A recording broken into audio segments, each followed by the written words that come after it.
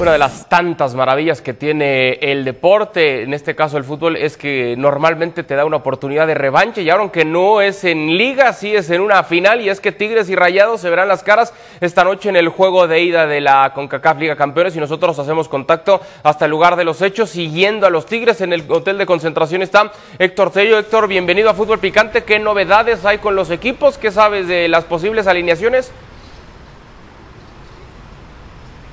¿Cómo estás, Adal? Un fuerte abrazo para todos en la mesa de Fútbol Picante. Sí, quizás la gran incógnita y la que se va a definir unos minutos antes del partido en la charla técnica, táctica de Ricardo Ferretti, la de André Pierre Gignac, Adal. ¿Por qué? Porque el jugador dio muestras ante Monarcas que físicamente no tiene problemas para ver acción los 90 minutos, así lo hizo ante el cuadro purépecha. Quizás la justicia deportiva, por lo que ha hecho en las jornadas en las que está ausente Gignac, Edu Vargas tendría que alinear, pero la jerarquía, que eso es un factor importante para Ricardo Ferretti en sus equipos, indica que sería André Pierre Gignac el que aparezca como titular, un hombre que goza de estos partidos, que además marca diferencia en estos encuentros definitorios, así es que podríamos inclinarnos a que la decisión sería que arranque André Pierre Gignac, Adal. Héctor, ¿qué tan metida está la afición? Entendiendo que cuando juega Tigres y es en su casa, pues siempre acuden a la cita, pero ¿qué tanta presión hay y qué tan metidos están en comparación con aquella final que le ganaron a los Rayados, en Liga, quiero decir?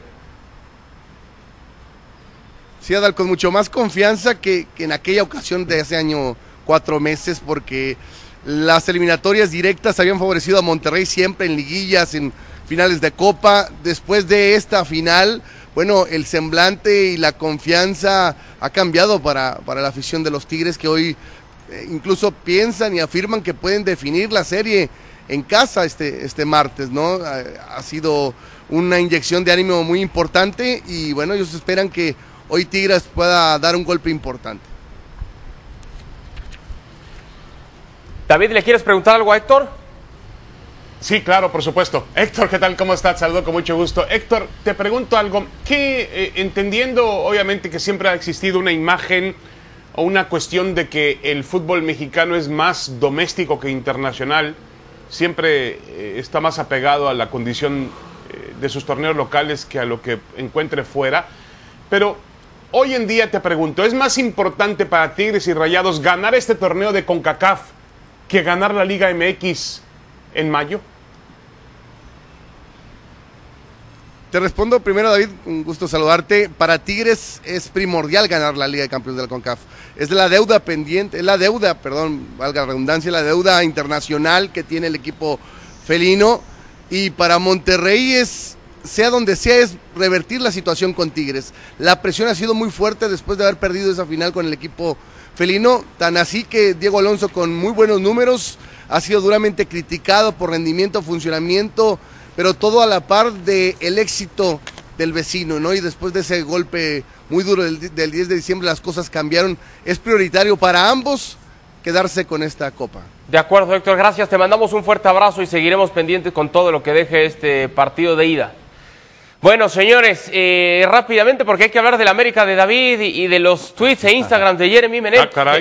¿Quién es favorito, Pietra? No, del Piojo. ¿Quién es favorito, Pietra?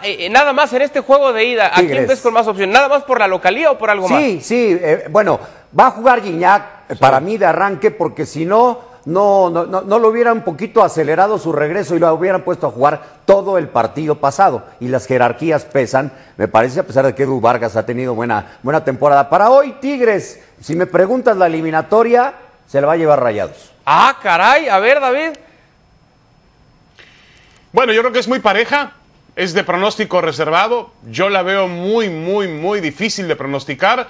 Creo que no hay favorito, pero creo que estoy con Pietra. Creo que el momento de Rayados cerrando en casa va a ser diferente. Veo a Monterrey ganando el título de la CONCACAF. Yo solo les digo una cosa, si llega a ganar Tigres en la cancha de Rayados, al día siguiente hay que tirar el estadio, hacerle una limpia al terreno y volverlo a construir. A ver, ya, no seas así. exagerado. No, hay lo que mismo hacerlo, decían David. de River Boca. Lo mismo decían de River Boca y la vida siguió después de que River le ganó a Boca. En Monterrey Por favor, la vida no los sigue, exagerados si eso pasa. argentinos. El gigante Los de acero. exagerados aficionados argentinos. Hay que cambiar algo ahí al interior, algo no limpiaron bien ahí, David. Hacemos pausa y volvemos para hablar del América.